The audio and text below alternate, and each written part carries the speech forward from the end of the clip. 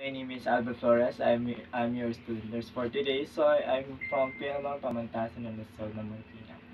So the procedure, what I'm going to do is the subcutaneous injection for intramuscular. Okay.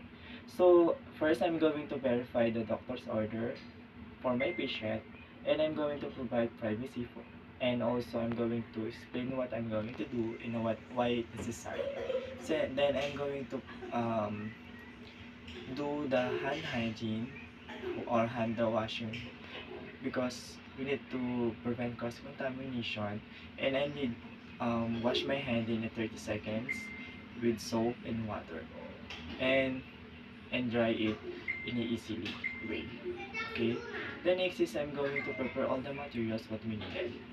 I'm using insulin, 1 cc insulin syringe, alcohol cotton pads, gauze pad, gloves, and sterile water, and the medication card, and the medication tray, and the MAR of the patient, or the medical administration record.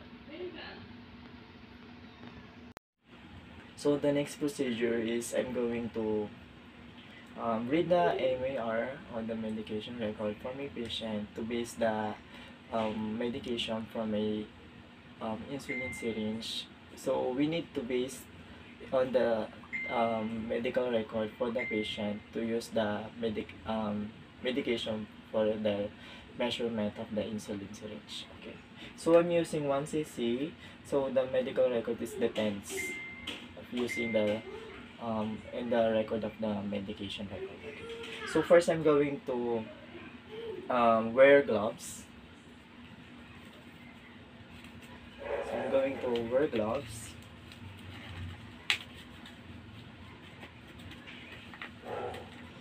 Wearing glove is preventing cross-contamination and also infections to the skin of the patient while we inject the insulin syringe. So, hi ma'am. How are you? I'm okay. Okay. So, is it okay? I'm using insulin syringe with you. It's okay. Okay. So, this is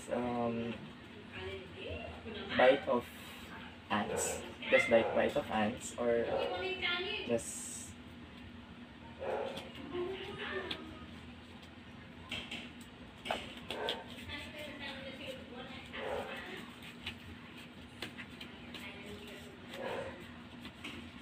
wait.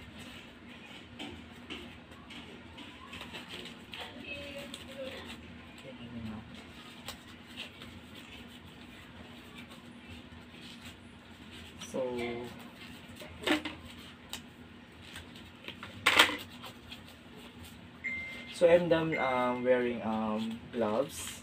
So next procedure is I'm going to use cotton balls and alcohol using circulation motion in the skin of the patient while in the in the muscle of the patient.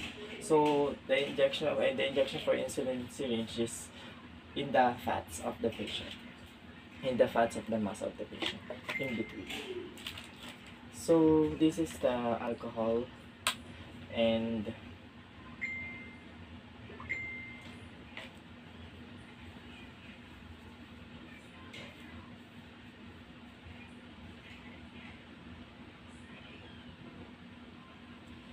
okay. So the next is we need to open this. So I'm using a insulin syringe. So and get and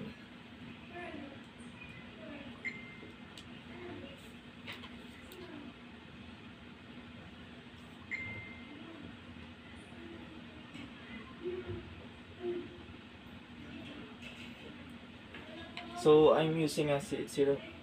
It depends the um, medical records measurement. So this one. So I'm using 45 degrees for the injection of the patient.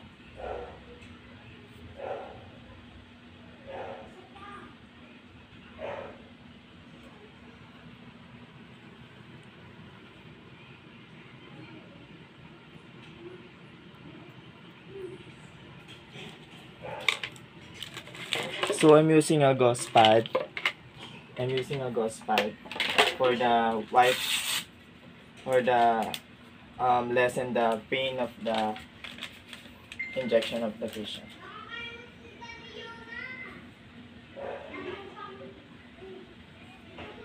Okay. So the next procedure is I'm going to um, dispose all the materials that I needed, and also um, documents all the information what we needed, and again we do the proper hand hygiene and to prevent cross-contamination. Again, my name is Alba Flores. I'm your student nurse for today. I'm nurse for today. So I'm from Pelma, Pamantas, and I'm a student ng Marikina. Thank you.